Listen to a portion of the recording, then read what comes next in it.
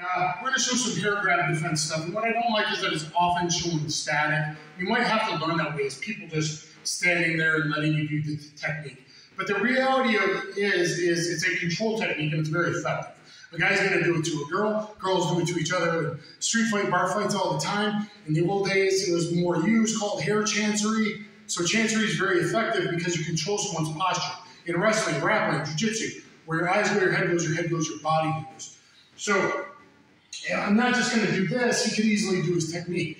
But I'd either be pointing back, pushing him back to a wall. It's either as a pusher or as a puller, pulling him in and uppercutting him, or telling him he was bad and my pot pie was cool. Or it'd be to the side, the same thing. It's not just going to be like here, where I let him be straight, statically learning. It would really be like, hey, here, or smack, or whatever. Same thing, it could be from the front, but a back hold. If you're taking them back to a wall this way, which is very different than bending my elbow and pulling them down like this to drag them around. Okay, so anytime you can get someone's posture or structure broken past 30 degrees, it's very hard to fight over. Also, women especially have to be prepared for like the walking or jogging, power walking, be aware of your surroundings, don't have headphones in both ears, but this kind of thing. Someone could just come up right behind you, okay? So I'm going to teach a general principle that you're always going to attach either one or both hands to his attacking hand. From a grappling perspective, it's good, kind of, if you attach to him, because then you can use kinesthetic intelligence to feel where his weight is, to feel where he is, and you can even hit him using proprioception. Even if my eyes are closed, it was dark alley or whatever, I can hit him because I feel where he is. That's how bugs fight, animals fight, etc. So you want to get your posture back, you want to hit them. So number one is hit them and get the posture back. So if he's pulling me like, in him, then I could do something like just go in him. I'm going to go with forward pressure and counterattack. So especially if someone's pulling, nothing says that the free hand's not there to hit it. Just hit the guy and go forward. If he's pulling me in like that, I'm going to attach one, and even if he was slapping or pulling back for a big hook, if I go center line on this guy and I drive in on him, any of these strikes, pull him straight, tiger pull him into the eyes, claw in the eyes, kind of crosses, even hammer fist, not my favorite. Elbows would be my favorite once we get in that close, because he's pulling into him. I could even go into him and headbutt him. There's nothing that says, like, if you're pulling me, like, go with his energy. Bigger guys attacking you, go with it. So it's always attached one or both. So I'm attaching one and I'm hitting him. Let's say he pulled me down really far, like here. Well, okay, I'll take the closest weapon, closest target. Boom, boom, boom, boom. I'll hit him in the nuts first with a bridge hand or a smack. Like if he's pulling me into him where I happen to be down, so my goal would be to maybe kick or hit.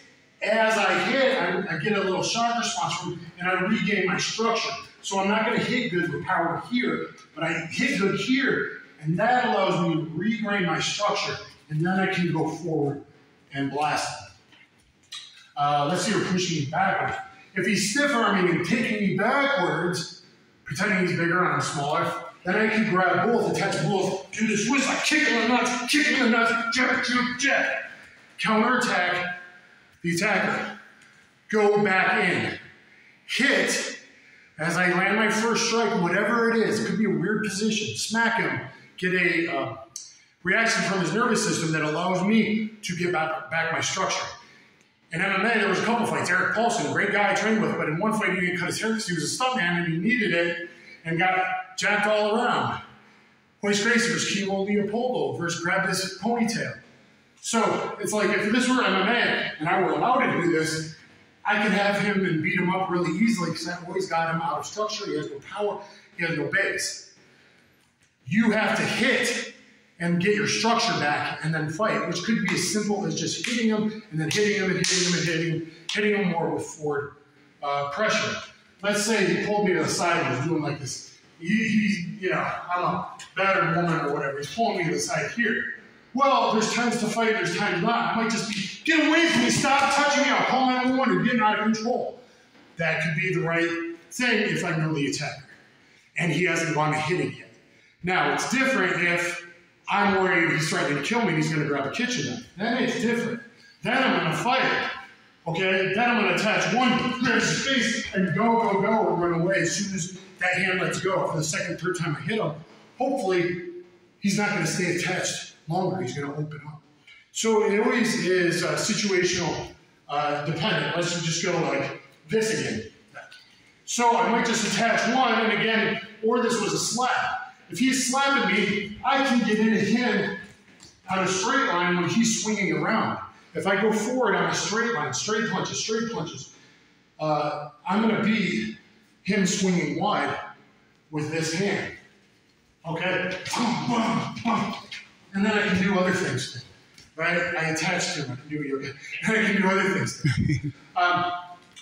From behind, I have to face it.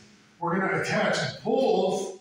So sometimes I said one, sometimes both. I can't really hit him because I feel he's too far away. I'll attach both, turn down, he's going to be pulling me backwards, turn down and into him. Give a little Sanku style wristlock, knee him, kick him in the nuts, kick him in the shins, bash him in the face, regain my structure.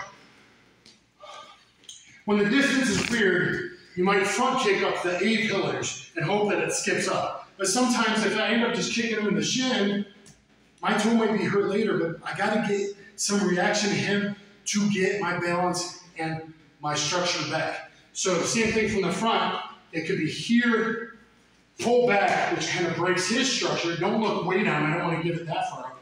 But do a little bow, kick him in the nuts, hit. Forward pressure. Same thing back here, pushing backwards, do this one. So it can be over here. So he's pushing me back this way. I can attach, claw his face. It's always going to be dependent. But if I'm back here, I'm going to hit him, whether that's this to the nuts or this to the face, hit him and try and get my pole back, my spinal structure back. So it doesn't have to be fancy. It's always one or it's two. So it could be two, bring them down, kick, hit.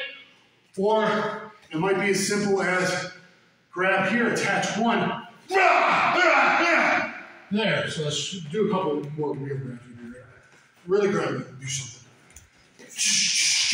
I can hit him, right? Why can't I hit him? Okay?